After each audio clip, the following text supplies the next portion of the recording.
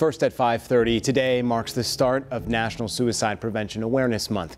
Thanks for joining us here at 5:30. I'm Colin Mayfield. And I'm Jane Monreal, in for Vanessa Rufus. According to the National Alliance on Mental Illness, nearly 5% of all U.S. adults have serious thoughts of suicide every year. Yeah, 79% of all people who die by suicide, they are men.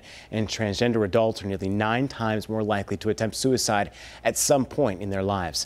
WCNC Charlotte's Kia Murray spoke with a mental health professional, sharing ways that people can help their loved ones who may be struggling too. It could be from child to adolescent to adult, all the way up to senior.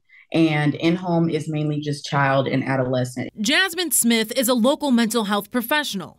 As a clinical mental health counselor, she provides several services. But this Suicide Prevention Month, she's starting with this. The first thing is just assessing for risk. That can be through simple questions anyone can ask their loved ones and children, like how are you doing? And looking out for triggers. Main triggers could be loneliness, bereavement, social disparities, hopelessness, worthlessness. We pulled data from North Carolina's Department of Health and Human Services. There are several stats, but taking a closer look at this one. It says in the first 3 months of the year, rates of self-inflicted injury hospital visits were highest among girls between 10 and 18.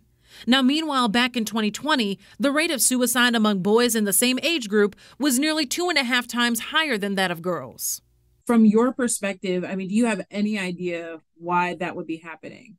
Yes, so it was never in my profession to exactly know all of the statistics. However, what I do know as a professional, in my opinion, is that boys are usually more intentional and they're more violent in their acts too. It's why I asked Smith what's the one message she wants to make sure she gets out as September marks the start of Suicide Prevention Month. She says there's a few. First, to check on your loved ones. Then she adds, for anyone who's having thoughts of suicide or even suicide ideation, it is okay to speak up. And for everyone that's listening, no matter what your needs are, it's always time to ask for help. I'm Kia Murray, WCNC Charlotte.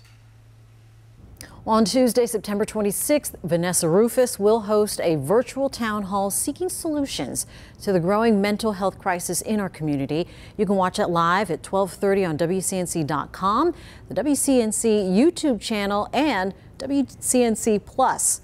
Right now, you can scan the QR code on the screen for mental health resources or just text PREVENT to the number 704-329-3600.